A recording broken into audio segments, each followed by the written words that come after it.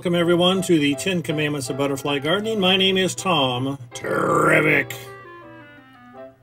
Most people know what a rose garden is, and they have certainly seen a vegetable garden. But what exactly is a butterfly garden? Here's a quick definition. A butterfly garden is growing the specific plants, bushes, trees, and vines which will attract and keep butterflies in your yard. You can have a beautiful garden filled with flowers, bushes, and trees, and yet it may not attract one butterfly. Let's start with the basics, the 10 Commandments. Now, don't get paranoid that you have to follow each commandment exactly or you won't have any butterflies. The commandments are more like guidelines. The more you follow the guidelines, the more butterflies you'll have in your garden. If you're like most people, this is your typical suburban house. You got beautiful green grass and maybe a tree or two, and evergreens surround the outside of the house. Pretty, boring, and dull. Butterflies will never visit this house. They'll keep flying right on by and keep on going. On the other hand, if you surround your house with the right plants, butterflies will hold their annual convention right in your yard. The goal I have is to create a butterfly house like the one you see in Faust Park, St. Louis, Missouri. Except that we won't have any glass walls. I want to be able to walk outside and be surrounded by butterflies. Now here's the question. Why butterfly gardening? Well, the easy answer is butterflies are beautiful. They're like a work of art flying through the air visiting your gardens. One of my goals in life is to surround myself with beautiful people, beautiful flowers, and beautiful butterflies. Butterfly gardening has allowed me to do all three. Why butterfly gardening? Because Emeril Lagasse is right. Emeril has a cooking show and he has two favorite phrases. One is BAM, but the other is kick it up a notch. That's what we're trying to do with butterfly gardening. You have a choice. You can have the typical dull, boring yard, or you can have the yard kicked up a notch by butterfly gardening. Another reason to have a butterfly garden is to try to compensate for all the destruction and loss of habitat that we've had in the past, present, and will have in the future. With most new construction, the common practice is to go in with a bulldozer and wipe out any vegetation they find. And in the process, they not only destroy all of the plants and trees, but they also destroy the butterfly population. It really is a shame, but that's what we call progress. And then what 99% of professional landscapers do is to cover any remaining bare earth with grass and evergreens, just like the suburban house. The butterflies don't have a chance to return or come back. The other side benefit of butterfly gardening is that you not only bring back butterflies, but you also bring back other animals. Of course, you bring back the bees and the other insects. But a lot of the birds will come back. They'll not only eat the insects and seeds, but they'll use your trees and bushes to raise their young. I even have hawks visit my backyard to help keep everything in balance. You can also create your own private nature sanctuary. With some of the nature groups that I belong to, we have to travel at least 30 minutes and in some cases up to an hour and a half away from the city to visit the different parks. And with the price of gas being so high, why not save the time and energy and money and put the park in your backyard? That's what you can do with butterfly gardening. Butterfly gardening is also great because it's what I call a holistic activity. It involves everything about yourself. It encompasses both the physical, the mental, and the artistic. Number one, it's great exercise. In fact, the U.S. government says that gardening expends more calories per hour than working out in the gym or walking. When you work in the garden, you are expending 330 calories per hour. Do the math. If you work in the garden just an hour a day, you can lose up to 3 pounds a month, 36 pounds a year. And you'll save that expensive gym membership. Butterfly gardening is also great mental stimulation. There are many great books on butterflies and gardenings which will keep your mind sharp. There's always something new to learn. If you go to my website, butterflygardening.org, and click on the Butterfly Books link, it will show you some of the great books available. Butterfly gardening can also be a great way for you to express your artistic side. Many times people walking by my house will make the comment to me that, "Oh, You have such a beautiful garden. I bet it takes a lot of work. And I always have the same answer. Nope, doesn't take any work at all. But it does take a lot of love. As you plant your different flowers, it's almost like Vincent van Gogh painting on a canvas. You're creating a masterpiece, but instead of using oil paints, you're using living plants. Now, when you start out, you're not quite sure how the masterpiece will turn out. But as you garden over the years, it becomes easier to visualize and see the finished product. Let's talk about some basic butterfly biology before we get into the gardening. Butterflies are insects, and they have 4 stages of development, and the whole process is called metamorphosis. Butterflies start their life as an egg on a leaf. The eggs are usually hidden from view, but not always. In about 3 days, a tiny caterpillar breaks out of its shell and starts its second phase of development. Another name for the caterpillar is larva. The larva is an eating machine, and within 2 or 3 weeks it will increase its size approximately 3,000 times. It usually sheds its skin about 4 times as it grows larger. When the caterpillar is finished eating, it finds a convenient plant to hang on, and then it sheds its skin for the last time and changes into a chrysalis, also called a pupa. The chrysalis stage usually lasts for about a week or 2, and then the butterfly is ready to emerge and start the process over. The butterfly doesn't have a mouth, but it does have a proboscis. It's a straw-like tube which can uncurl and suck up nectar and other liquids. Now let's start with commandment number 1, which is grow host plants for the caterpillars.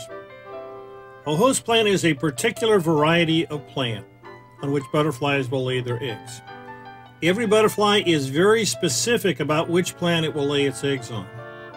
Monarch butterflies will only lay eggs on types of milkweed.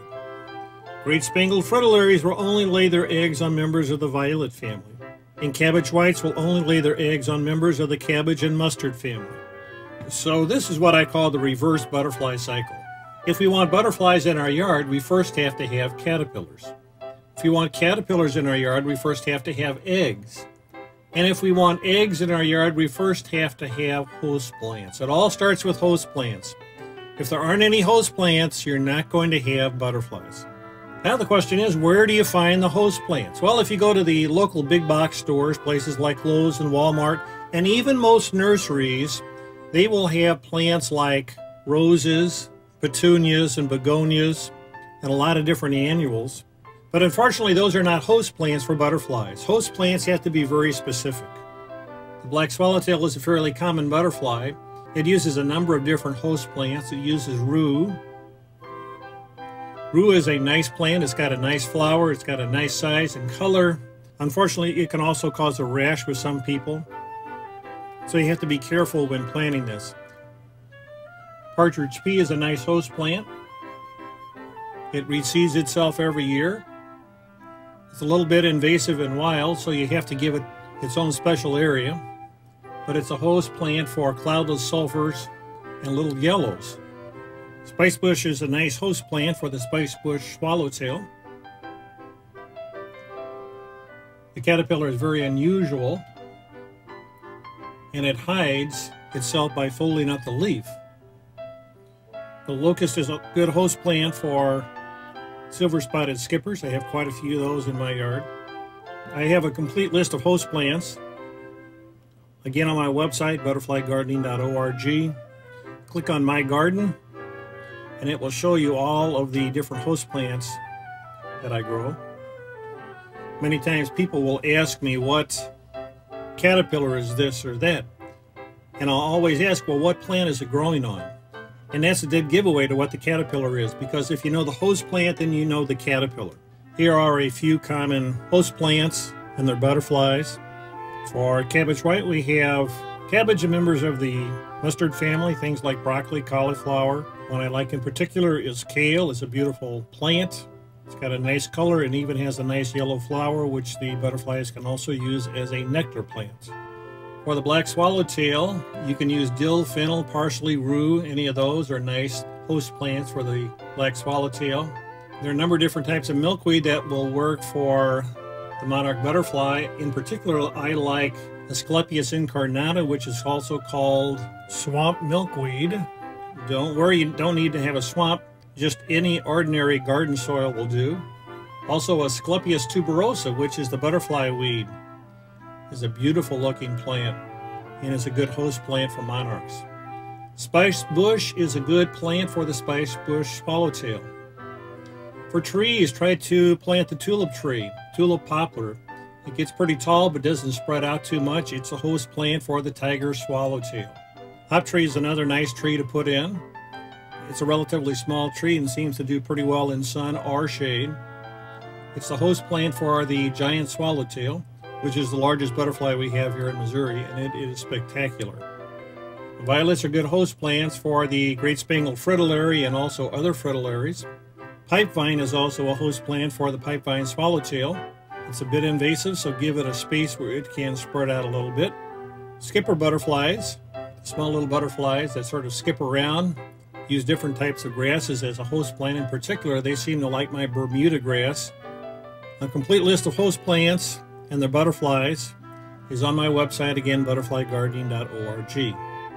In closing, one of the things I've learned about host plants is that you need to experiment. Just because one book says that plant A is a good host plant doesn't necessarily make it so for your area. Different area butterflies seem to prefer different types of host plants. I'll give you a good example. Painted lady is one of the most common butterflies. Seems to prefer to lay eggs on pearly everlasting in my yard. Another plant called pussy toes, Ancenaria, is also supposed to be a good host plant for our painted lady, but they've never laid eggs on that particular plant.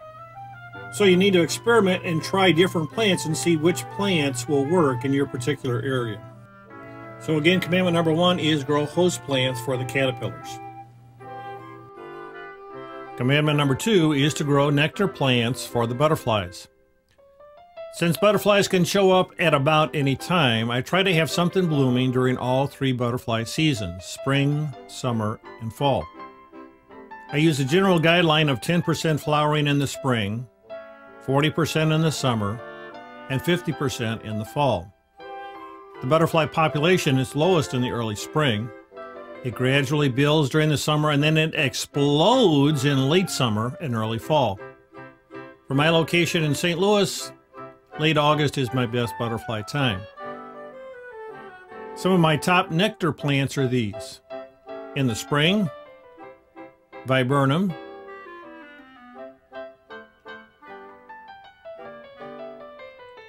Dame's rocket, scabiosa,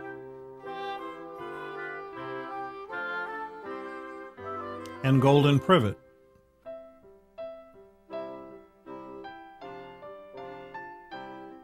In the summer, I recommend the common blazing star, coreopsis,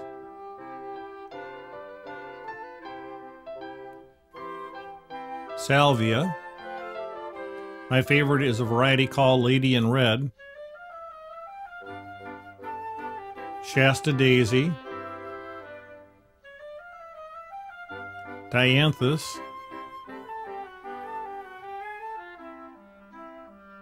anise hyssop,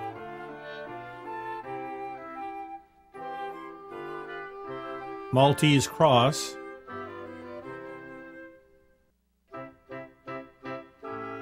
Verbena bonariensis,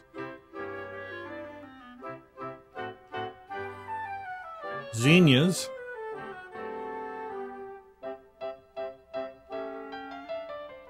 butterfly bush,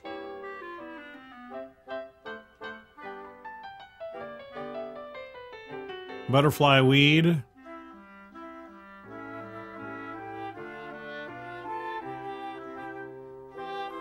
echinacea,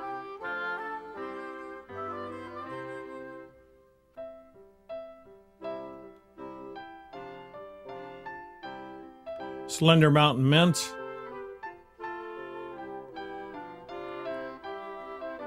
swamp milkweed.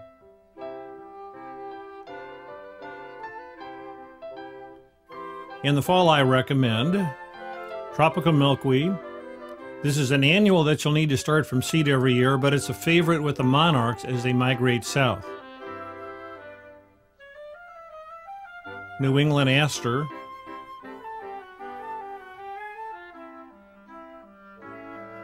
sedum, and other blazing stars like meadow, rough, and eastern blazing star. These are all good fall nectar sources.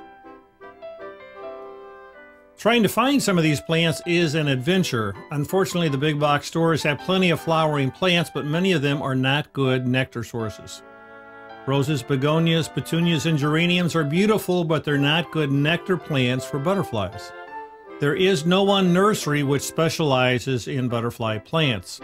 You'll have to search your local nurseries and in many cases the internet to find a source. My website does have a good list of many national nurseries which will aid you in your search. Just go to butterflygardening.org and look under the tips area. As your garden grows with both host and nectar plants, you will probably also want to label your plants in some ways. I found the easiest and least intrusive way is to use metal plant markers. You can find them at your local nursery or on the internet. I found through experimentation that a number 2 medium pencil is the best marker to use on the metal labels. So-called permanent markers are not permanent in the outdoors. So again, commandment number 2 is to grow nectar plants for the butterflies. Commandment number 3 is to grow a smorgasbord of flowers. I'm sure you know what a smorgasbord is in a restaurant. It's filled with different meats and chicken and fish, vegetables, breads, desserts. You may literally have 100 different possibilities to choose from. Everyone can find something which they'll like. The same philosophy applies to butterfly gardening. If you fill your garden with lots of different nectar-producing flowers, the odds are that the butterflies will find at least one which they will like. When my garden is in bloom, I have a smorgasbord of flowers which the butterflies can choose from. Unfortunately, many gardeners, especially professionals, plant only one variety of a flower in a garden bed.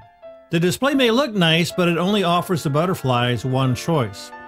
In this particular case, the butterflies only have petunias to choose from, and petunias are not good nectar plants. Butterflies at times seem to be finicky eaters. If they're nectaring on slender mountain mint, they will usually stay with that flower and not venture off onto a different plant. If you don't have the right flower, they may fly on by. This is especially nice to remember if you're taking pictures.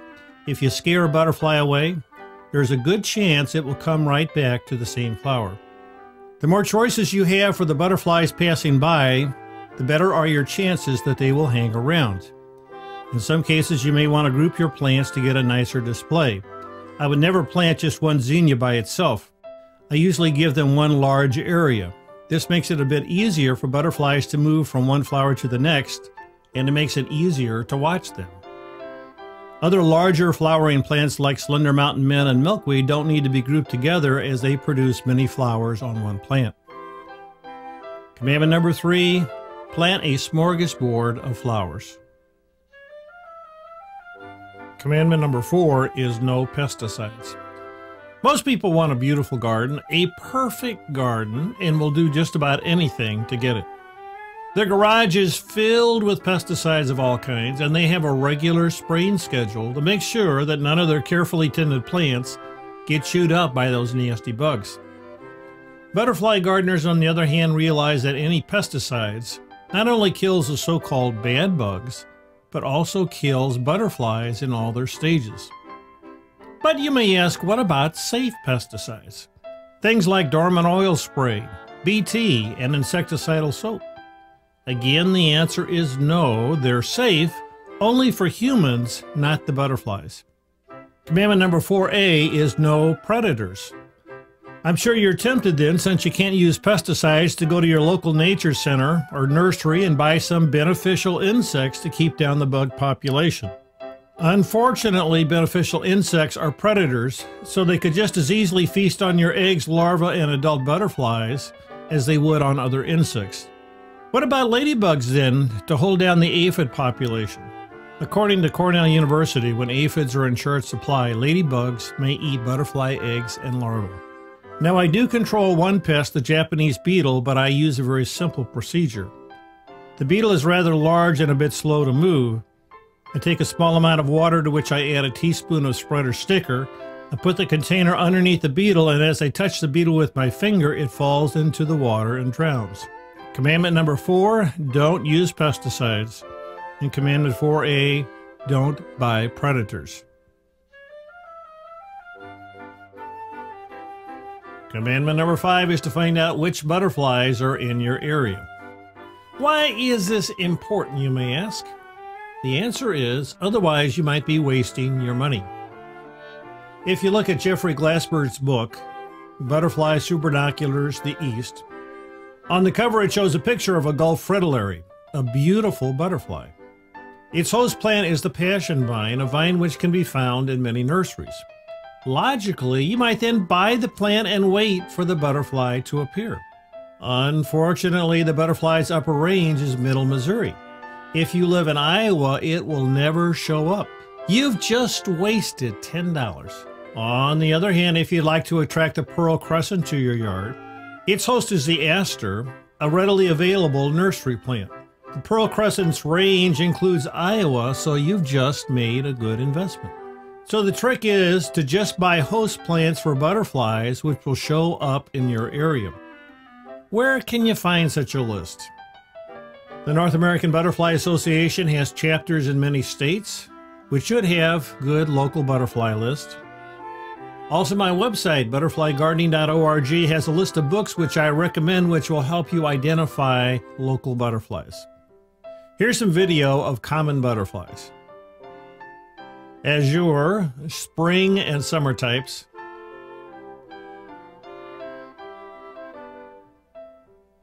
Black swallowtail.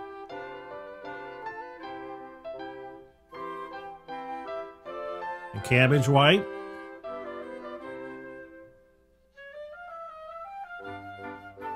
Common buckeye.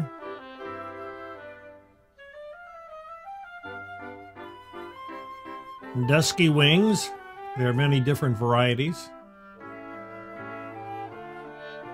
Eastern tail blue.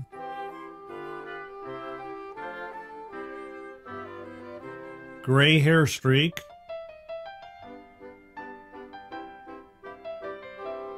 Hackberry.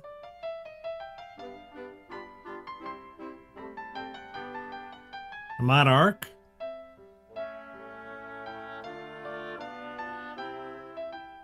Morning cloak. The orange and clouded sulfur.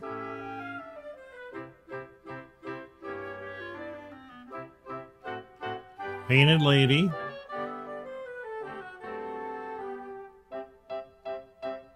Pearl crescent.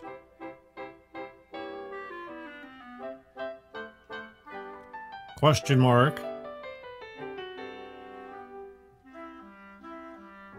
Red admiral.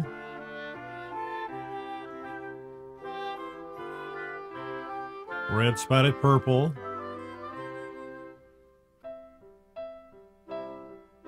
Skippers.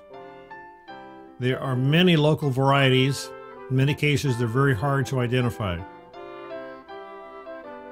Silver spotted skipper.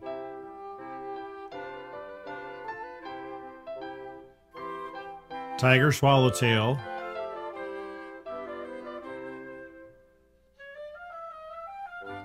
Variegated fritillary.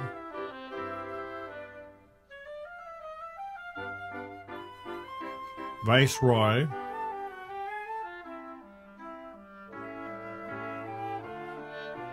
Again, commandment number 5, find out which butterflies are in your area.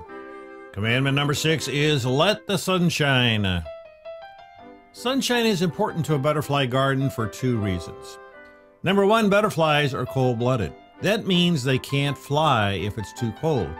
They need either warm air or sunshine to heat their bodies. That's why many times you'll see a butterfly with its wings apart soaking up the sunshine it's trying to warm up. The second reason sunshine is important is because butterfly plants like sunshine also. The general rule is the more sunshine, the better. That's why in many botanical gardens you won't see any trees in a butterfly garden area. Now, having said that, you don't have to rush out and cut down every tree on your property. Many butterfly plants will live quite happily unless in full sun. Even if you only get 4 or 5 hours of sunshine a day, many plants are happy in this type of location. Even some shade-loving plants like impatiens can serve as a nectar source. Here's a list of a few plants which do quite well in just 4 hours of sunshine. Butterfly bush,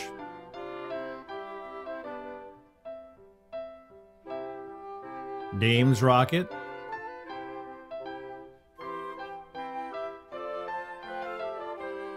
dianthus,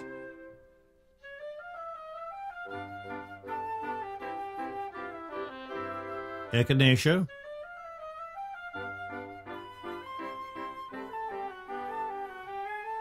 New England aster,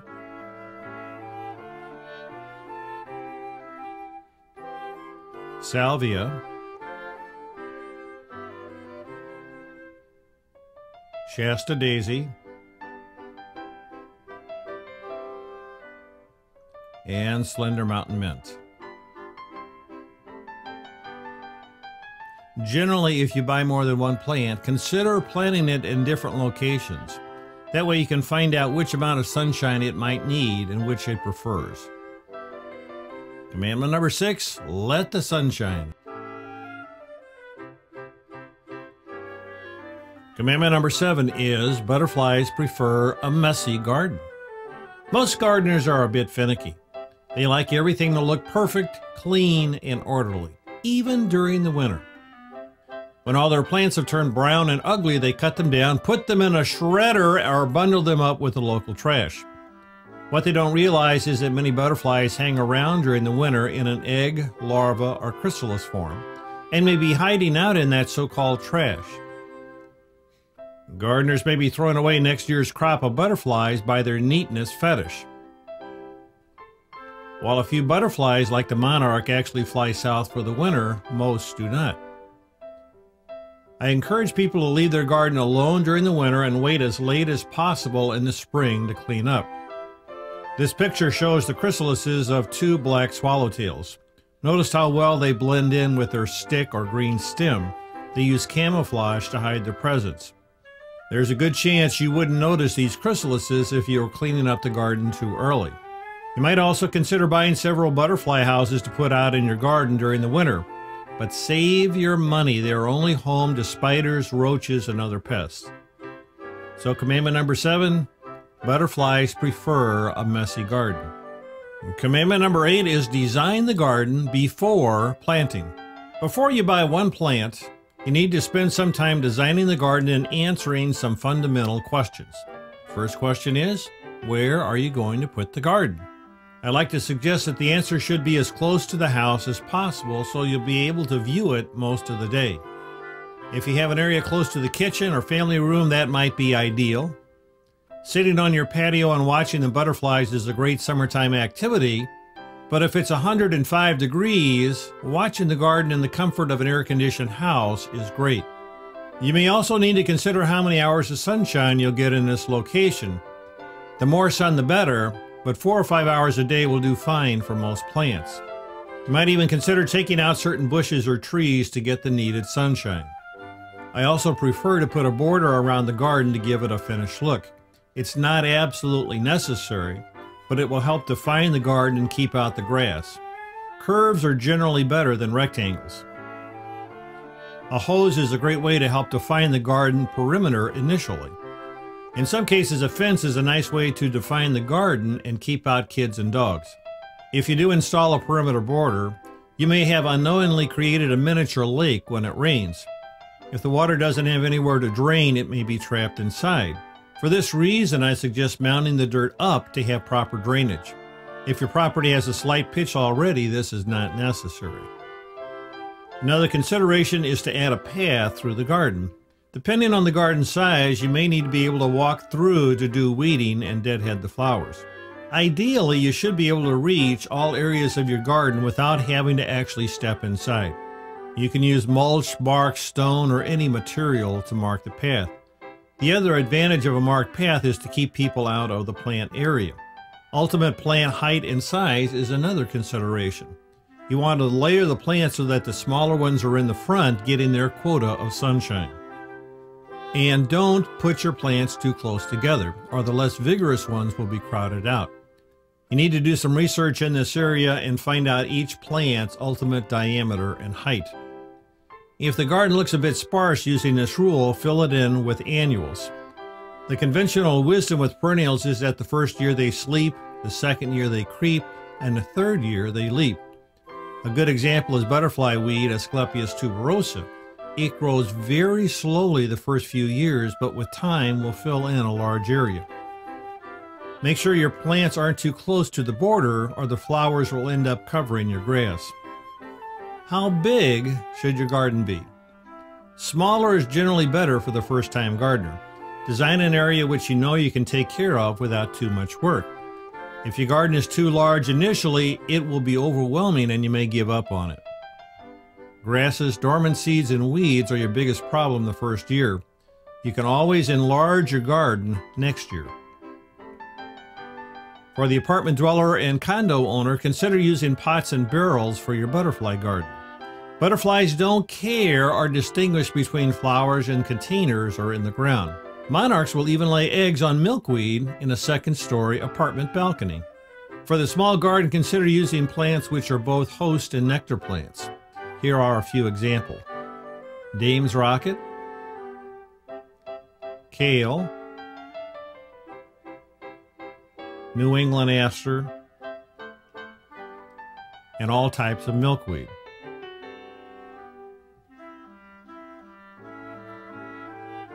Also remember the 10-40-50 rule. 10% of your plants need to be blooming in early spring when there are fewest butterflies, 40% in the summer, and 50% in the late summer and early fall. Finally, put your design down on graph paper. It doesn't have to be done professionally, but you do want to have a basic idea where each plant will go. When you do buy your plants, set them out in the garden in their pot where your design dictates. Try to visualize what the garden will look like in a couple of years and make adjustments as necessary. Commandment number 8, design the garden before planting. Commandment number 9 is to provide water and minerals to sip. Butterflies don't live by nectar alone, and depending on the species, you may just as likely see a butterfly on the ground as on a flower. Why is that, you may ask? And the answer is that many butterflies can't get all the nutrients they need solely from flower nectar, and they have to look for other sources. Butterflies are looking for sodium, amino acids, sugars, and other chemicals, not only for their own survival, but also for procreation. Males of many species gather together at a wet spot in what is called puddling to help gather these nutrients. So you may find butterflies on tree sap, dung, carrion, wet sand and soil, rotting fruit, and even human sweat. Some butterflies may also regurgitate a drop of fluid from their proboscis to help dissolve dry materials. Now, when I say provide water, I'm not suggesting that you go out and buy a butterfly pond that marketing people will gladly sell you. You're just wasting your money. What you should do is water your plants on a regular basis, and the butterflies will find the damp soil and other nutrients they need. Commandment number 9, provide water and minerals to sip. Commandment number 10 is to prepare the soil before you start planting. Many people are inclined to just dig some holes, plop in their plants, and then proudly proclaim, "I must just have a black thumb. I don't know why my plants do so poorly." And the answer is, of course, they didn't do any soil preparation. Most butterfly gardens that I help install start with potter's clay, nice and thick, interlaced with rocks, glass, concrete, and tree roots. In fact, in many cases, the basement subsoil, which is dug out, is laid over any existing topsoil. Now, before you do anything to prepare the soil, it's most important to first make sure you call the utilities and find out where all your lines are located. You don't want to disrupt your phone service or cable TV. Most states have a 1-800 number to call, which will notify all the utilities to come out and mark their lines. After you decide your garden location, you need to use a herbicide to kill off all the grass and weeds. This will take a number of applications and a number of weeks. Start a couple of months ahead of time. I recommend using standard Roundup as it not only kills the vegetation, but breaks down quickly in the soil. Note that there is a new brand of Roundup Extended Control, which contains a persistent killer which lasts for 4 months. You don't want this type. Now shovel off the grass layer and compost it if possible. You can rent a machine which does this for you. You then want to analyze your soil to see what your nutrient level is. Check with your local nursery to see who does soil analysis in your area. Usually the local university extension service provides this type of service, although it may take over a month. Your other option is to buy a pH meter, which is a test for soil acidity, and a soil test kit at your local garden store. You then need to add organic matter, fertilizer, and other amendments to your soil. Add lots of peat moss, humus, compost, composted cow manure. You can't add too much to most soils. Don't add in any raw plant material like grass clippings or tree leaves. They'll take too long to break down and use up nitrogen that the plants need. At this time, you can add fertilizer and lime and sulfur if you need to change the soil pH. Fertilize with 12-12-12 at the rate of 1 pound per 100 square feet. When the soil dries out, rent the best tiller you can afford and invite a strong, husky friend over and challenge them to ride the tiller for an hour or two. On brand new soil, it will be a rough ride. When you're done tilling, you can adjust the levels of the bed. By shoveling soil around and using your rake, you can raise or lower each section of your garden to help provide for drainage and walkways. Then place all your potted plants in your garden to get a sense of how everything will fit. Once everything is planted, you can mulch the garden. Mulch has a number of advantages for new gardens. It keeps out weed seeds, holds in water, and helps to control erosion. There are a number of choices available, but I'd stay with organic products, which will break down and add to the fertility. As you can see, garden preparation takes a little thought and a lot of work, but it's time well spent and you'll be rewarded with both beautiful flowers and butterflies. Commandment number 10 is to prepare the soil before you start planting.